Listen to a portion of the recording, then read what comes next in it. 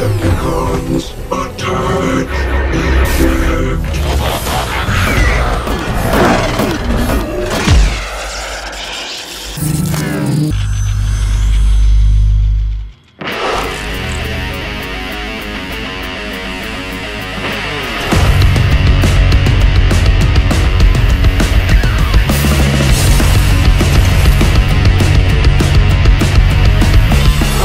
Hello, welcome back to Dream Zones. On the last episode, I have do a review of the Sonic Warrior Mechanic Alliance SX02, aka the Soundwave from the Bumblebee movie.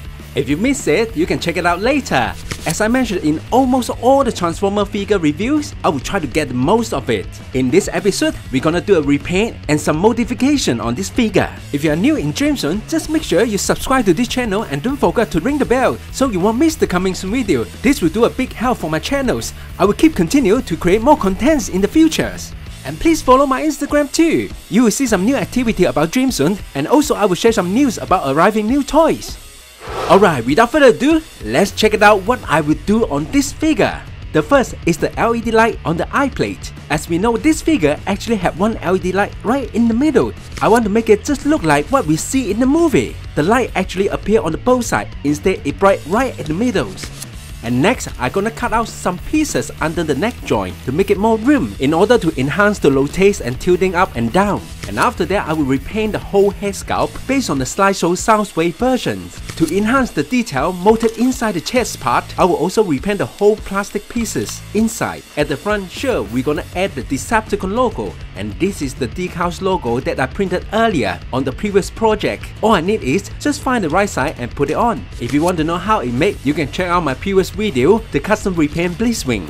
Just like my other modifications, I will definitely cover the screw. I will gonna reuse this unwanted model kit part, and lucky enough, the dimension will definitely fit on the screw holes.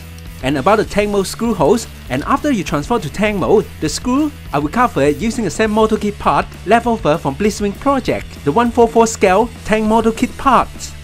Although I love the hand so much, but I still need to repaint it. When I look at the image, they should be in blue color. This is the color I'm gonna use, the TS89 Tamiya Pearl Blue. This is really close to the body color, and in fact they do have some metallic looks. I believe they will look good on it. And I will also use this to repaint these two panels. To add more detail, I prepared this plastic strip to add on these missing detail sections, which also are great compared with the original design. On the main body, I simply will do a dirty wash and enhance all the molded detail, and also highlighted with a silver to make it look like the full figure are metal built. On this shoulder cannons, I will do a dirty wash, and also we can see the two red stripes are missing that I'm gonna repaint it. And about the blaster, I will simply coat it with metallic dark silver and do some silver highlight, try to bring out all detail. And about the weapon, the RAVAGE is must not be left behind. This figure painted originally is quite good, but still not that in point. I want it after the repaint look like a premium style figures. I'm sure there's a lot to do. Alright, let us begin. At first, we need to remove the hand. Simply unscrew it, and you can easily get the hand removed. There is a reason why these figures are so cheap. As you can see, all the motor lines still left on the finger that we need to clear it out before the repaint begins. I'm using the lighter to clear out all the motor line, but you need to be careful, don't get too close, or you need to give it a hit in order to get the motor line to melt down a bit. Just like doing a model kit, a sanding is the must, and I'm using a cutter to remove all the excess and motor mark. After the process, you will definitely see the difference. It depends how clean you like, it's really personal. For me, this is good to go. All set ready, and next we're going to paint. I directly use the couple layer of the pearl blue, and I think the result is quite okay. And next what I'm doing is, I add some dark silver metallic touch up, which is mixed from silver and black color, apply on all the joint and the detail molded part. It will look even better. As I mentioned, now they all look good. Even they are not so close with the original molding design, but I'm still happy with the result. And next we're gonna work on the front skirt panel, but to remove this is very tricky. Just make sure you don't put it too hard and break it. So what I do is, I use a plier to slot it in this section, simply lift it up and it pop up nice and safely. And again, this section also have quite a lot molding line that we need to clean up.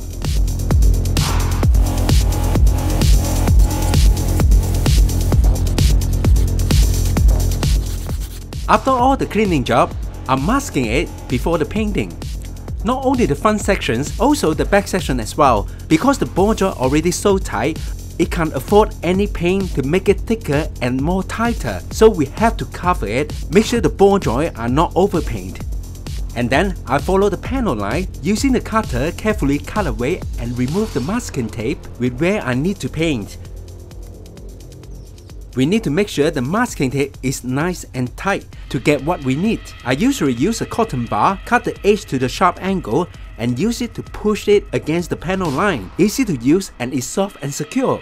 And next I will apply the same paint on only the front side. Just like the handset, I spray only a couple layers and it dries very fast. And now we can remove the masking tape and check out the result.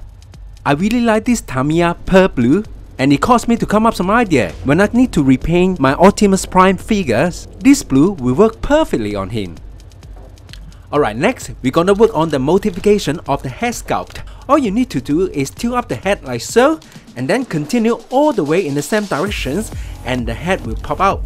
The head sculpt design is really great. We didn't see any screw or whatsoever, but to disassemble it is quite simple. We start from the mask area, just make sure you pull it out all the way, and you can see now we can separate it part by part. We need to remove the backside first, and then we can start it to split away all panels. Just that simple. And now we have the whole head separated. In this section, I will need to remove as well, just for the painting purpose. Especially on this small part, they're supposed to be gunmetal silver, which I got the reference from the slideshow figure head sculpt. Now we have the neck joint in the sections. The original design looked like this pig supposed can be moved forward and back. The problem is there is no room for it. I'm not so sure why they designed this way. My concept is cut away some pieces to allow it to move. First, I need to remove the joint. And this is the section we need to cut away. I simply use the cutting plier to cut out the piece like so, to create a movable sections.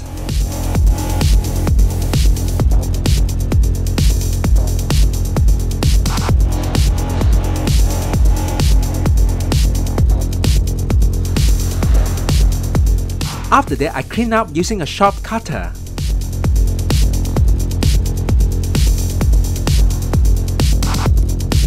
And then we can try fit it.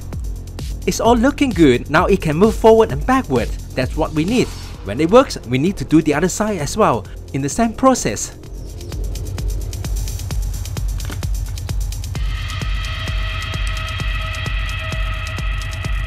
After that, we can simply assemble it and check out the result. After the modifications, the range of moving forward and backwards definitely increase. And next, just need to fit on the body, see how it works. Just by that, we already can see the head motion definitely increase. I believe the head sculpt now can tilting up quite a big range. And in fact, now the head can rock forward and backward. In order to get more accurate, on the side of the face mask supposed to be white color, so I need to mask it and repaint it simply with the white spray. On this dark metal color section, I really like the painting. I will do a masking in order to keep it.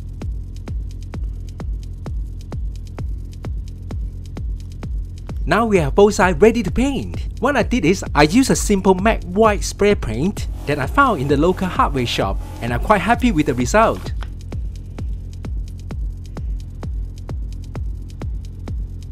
To make it more realistic, I start with my usual step, the dirty wash. On the face mask area, I simply mix with dark brown and black color but add more water so it won't come too heavy.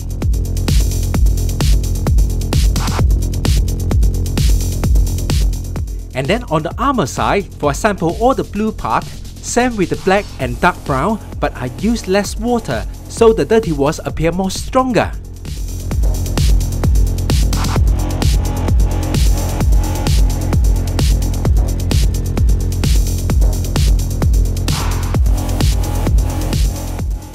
After for a while, I used a wet towel, but remember, you don't need to be too wet. Simply clean up the surface, leave the panel line with the dark wash, so it will look nice and natural. I also used the cotton bar to clean up the small part as well.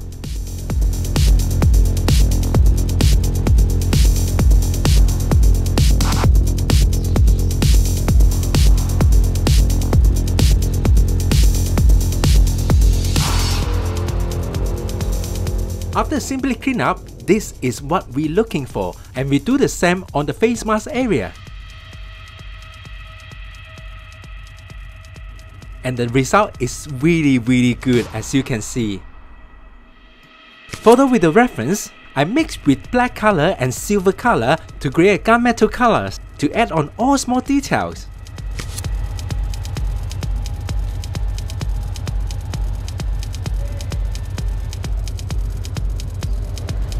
In order to get more accurate of eyes brightening effect is rather simple, and here I show you the tricks. The eye plate section is actually molded kind of white transparent color.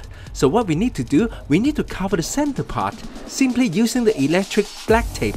First, I cut to a triangle like so and stick it on the top side right at the middles. And now we can track the result. It actually is not bad, but I still think the eye is a bit too big. I want to make an effect look like he squeezes his eyes. So I add another triangle right below in the center.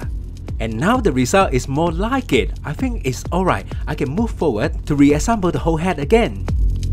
All personnel, please evacuate to the nearest lab and report to your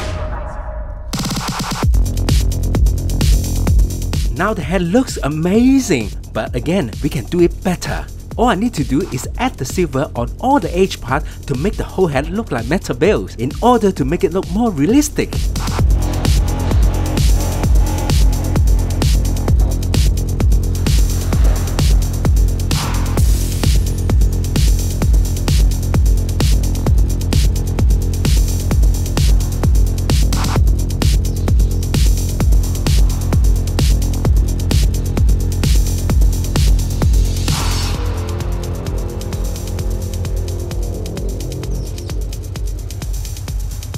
Alright, after all the silver tapping, it looks amazing. From here we know how to deal with the body part. Let's move on. The yellow paint job inside the chest, it just looked like a nipple. I really don't like it. And luckily, these whole pieces are really easy to remove. I simply use a screwdriver, remove it this way. It's made from high density plastic, and now you can get the whole pieces removed. They actually combine with two sections, the molded detail sections and the front clear color sections. In order to reveal most of the detail under the transparent plastic, I will simply spray a dark metallic color as the base and also a light layer of sparkling silver on top. And finishing with a very light mix of black color, tap it in and let it dry naturally and bring out all detail. After it dries, we can simply wash over the top and flat area to make the detail look more pops. Although just a small paint upgrade, but it definitely improved and now it looks just stunning. About these dark transparent sections, it seems not much need to do. I will use the self-printed decals paper again. The difference is, this decals paper is actually white base, so you need to carefully trim it as close as possible to the printed artwork. If not, you might see it will leave too much white space. Yes, of course, you can trim it later, like what I did. But there is a risk, as you can see. Make sure you carefully control the weight of the cutter, not overcut it, if not, you will leave the cutting mark on the transparent plastic. At the first, I do think about to use the transparent printed decals paper for these Decepticon logos, but unfortunately, you won't see the detail just like the slideshow versions. That's why I decided to use this one. Before start to repaint the body, I will use this model kit leftover, simply cut a thin slide to cover and hide the screw. And surprisingly, it covered really well. I don't even need to apply any glue on it. To make it perfect, just simply sand it a little bit. Make sure it stays nice and flat. After the sanding, you realize that actually no one knows there is a screw hole underneath. It's all look good. I will do the same on the other side as well. To recreate the missing detail on these sections, I simply use the plastic stripe to cut two rectangles, and then with the super glue applied to these sections. Because these figures are not based on the original 3D mold, that's why on this section, we just need to imagine the spacing on this part and try to get as close as possible with the original design. And here we got the body ready to repaint. The first, we're gonna start with the lower arm section. Inside this section should be red color instead of white, so I used the two types of red color to mix the red that match with the original painting.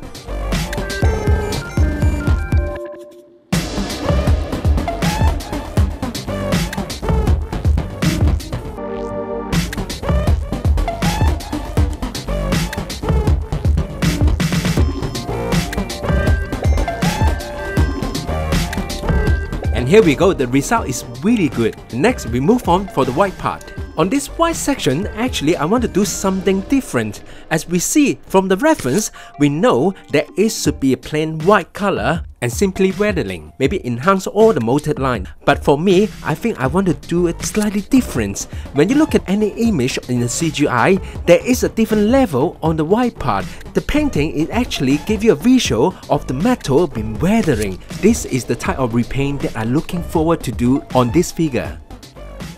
Based on the reference image, the section behind the knees should be white color. I simply use a simple layer of the white model color to cover these sections. Although it's not even, but actually that is the effect I'm looking for. And then I use the white and black color create a grey color and simply tap on all the white sections. I don't paint it because I want the effect that automatically generated by the color is on to create a natural weathering effect.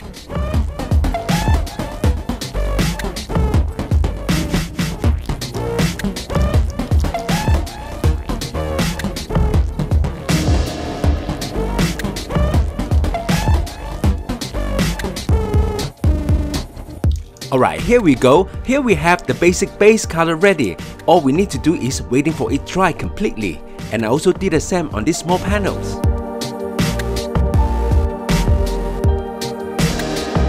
And at the same time, I did a touch up on all the white part. Because this is a cheap figure, the edge of the color is kind of fading. To do this, we'll make it look more solid. To do the dirty wash, as usual, I will mix with black and dark brown. And this mix will look a lot more natural instead of using just only black color. The process is just similar with all other dirty wash that I did. Make sure the color is cover all the panel lines and all the gaps.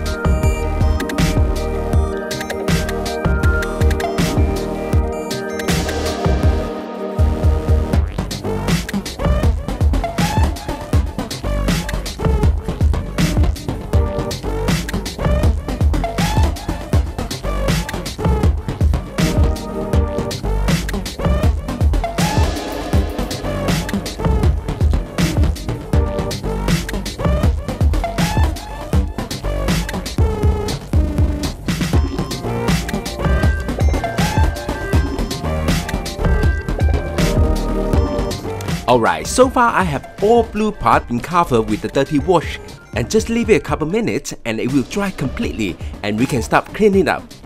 To clean up this big area is very simple. I just use an unwanted towel and soak it with some water, but make sure they are not too wet. Simply rub it away all the excess. I always use this model color. It's really simple to wash it away and the result looks really natural. And the best part is that it's really easy to control. If you think the final result is too heavy, you can always come back to clean up more. Alright, so far the wash is done on this section. I think that's good enough. As we see, after it wash, it looks so natural. All the dust, the oily stain will stay on the gap and also inside the molded line. And now we can follow up to clean up other part as well.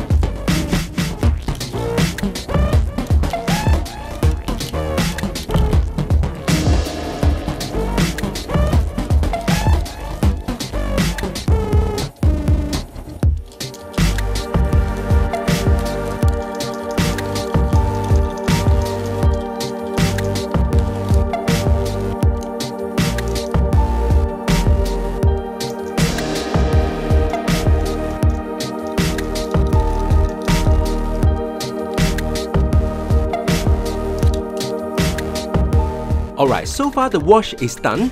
One thing I really like this model color is because they are matte finish. After the cleaning, the color will stay. It looks really natural, just like a dust or leftover oil stain. To soften the chipping effect contrast, I just use a very thin mix of white color to cover the whole section.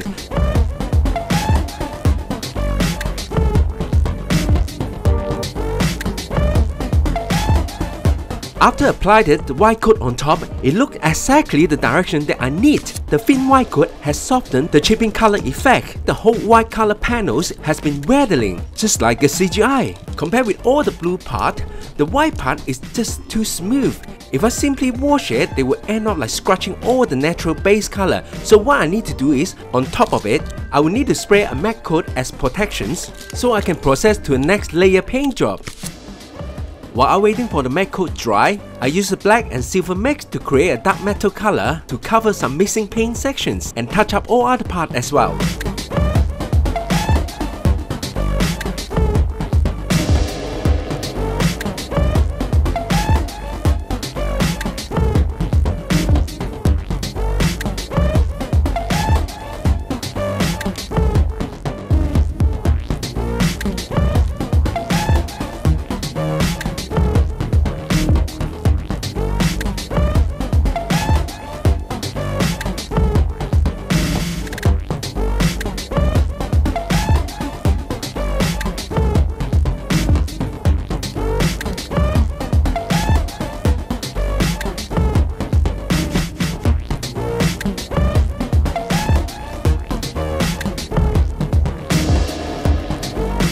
In order to bring out all detail, I did some silver dry brushes on all unpainted grey color sections.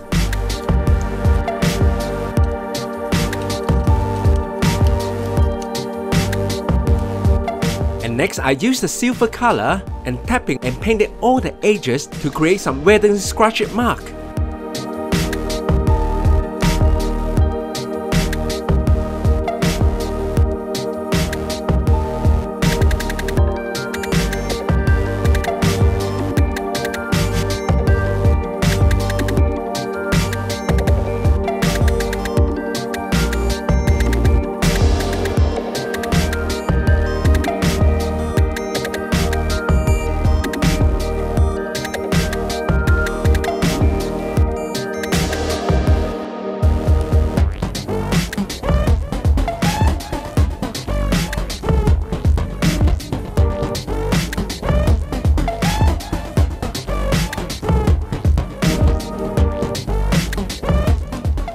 After this process, the figure actually come to life. With a simple touch-up, the whole body really looks like a metal build.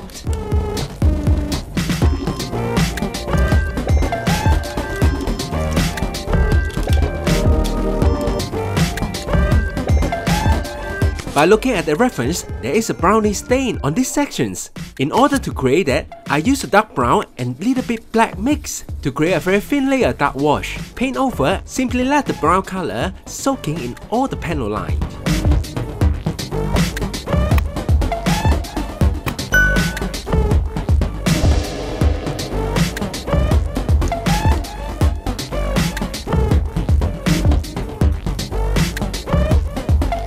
Again, after it's dry, I just simply use a wet towel, wash away all the excess.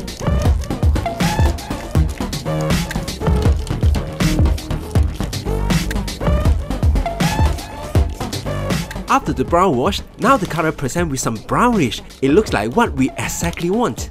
To make it look more dynamic, I use a black color and brown color mix. Simply paint on all the panel line sections. Right after it's dry, I use the wet towel to clean up all excess.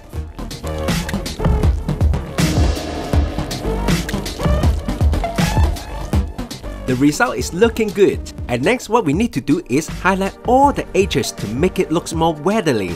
I use a black color and dark brown mix again, but this time I apply on the paper clips. Because the corner on this arm section is not really sharp, it's really difficult to paint it or tap it with the paintbrush. And again, the paper clips is really easy to control.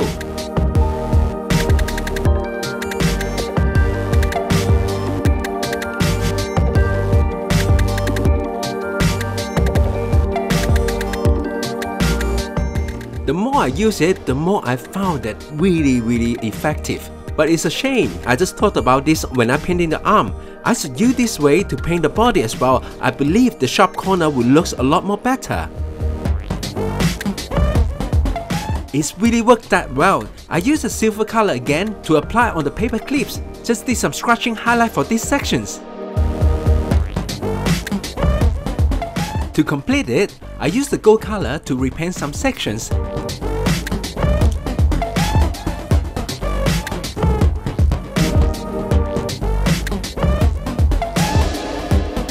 Okay, after a simple touch-up, I believe the body part repaint has done. And sure, how can we forget the iconic shoulder cannon? First, I mask it and use the red color spray paint to recreate the missing red stripe. As usual, we do the same, start with the dirty wash and wipe away all the excess, and also apply the light silver highlight on all the edges. On these joint sections, I use the gunmetal spray paint and then finish with the silver dry brushes. I did the same for his rifle. I used the gunmetal spray paint as a base, finishing with the weathering effect and also highlight all the edges with the silver paint. Alright, when come to the weapons, how can we forget the iconic best made of Soundwave, RAVAGE? This figure originally already did a quite good job on painting, but compared to the reference I got, I know there is some detail are missing. That's what I gonna add on that. Although that's not painted, but the detail actually molded on the figure, so that's really easy for me to work on that.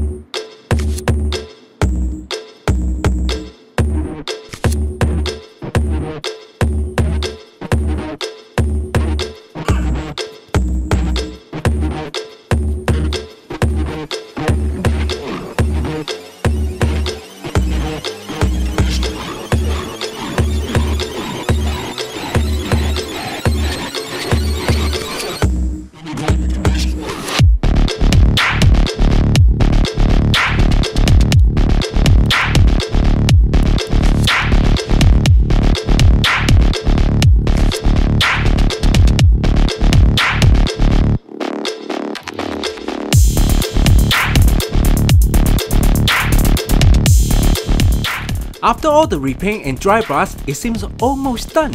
I'm really happy to how it looks now, but without the Decepticon logos, it's not complete. And again, I will need my self-printed decals paper to complete the job. Yes, there is some challenge because the logo is really small. It's quite difficult to get it on place. My printer is not the high-res, so if you got a high-res printer or maybe laser print, I believe the result is definitely better. Last but not least, I add the gold color to give it a shine before completion.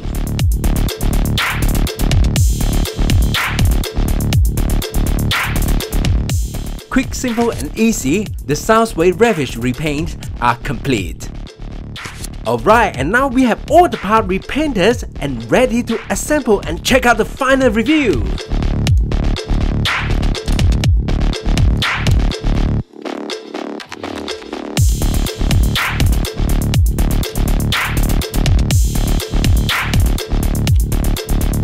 Ladies and gentlemen, here we have the Sonic Warrior Mechanic Alliance, aka the Soundwave custom repaint complete.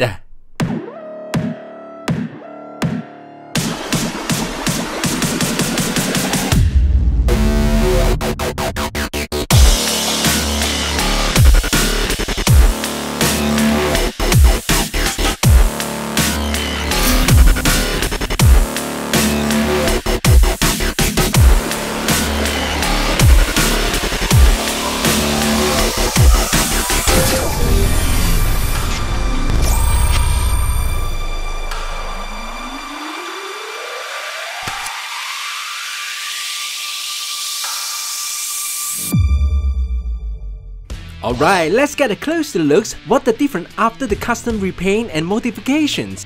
Now the head can have a better motions, even bigger range that can tilt up and down easily, and the eye is definitely looks better. And the chest detail now is more visible. And I really like the result of the arm, especially on the weathering part that I use the paper clips to do a paint job. Although that's a new, but it's worth to try, and the result just fantastic. And about the lower portions, the detail has been molded, simply a dirty wash and the weathering highlight with a silver touch-up. The result is just great. I personally really like this figure, especially the molded back detail. A simply touch-up is definitely make a big difference. When talk about RAVAGE, I have full of joy to repaint this figure compared to the Soundwave itself. Although this figure is really small, but the molding detail is just amazing. I just don't want to stop, I really want to get more of it. And last but not least, on the tank mode, I also do some modification. I just repaint some section with the gold color marker pens. About the screw, I use the same concept with what I did with the blitz wing as well. Paint it in gunmetal silver and add the magnet and flatten the screw and just simply stick on that. Although it's a simple fix, but it's very effective. If you guys want to know how to do it, you can also check it out my custom repaint blitz wing videos. And about the tank mode, it's actually not much to do because most of the paint job is already on the main figure. After it transformed to be a tank mode, it actually reveals most of the part of Soundwave body itself. Alright, let's do a quick comparison with my previous repaint project, SX02 aka Blitzwing. As I mentioned it, when I get the figure, I will get the most of it, especially on this Sonic Warrior. Although this is a cheap range figure, but the molding details are good, so I'm able to make it compatible with the high range design figure, and I'm so glad I actually did it. Thank you for staying until now and go through the journey with me. If you like this video, please give a thumbs up and share to your friend. And don't be hesitate to subscribe and ring the bell so you won't miss the coming soon video. I'll see you soon.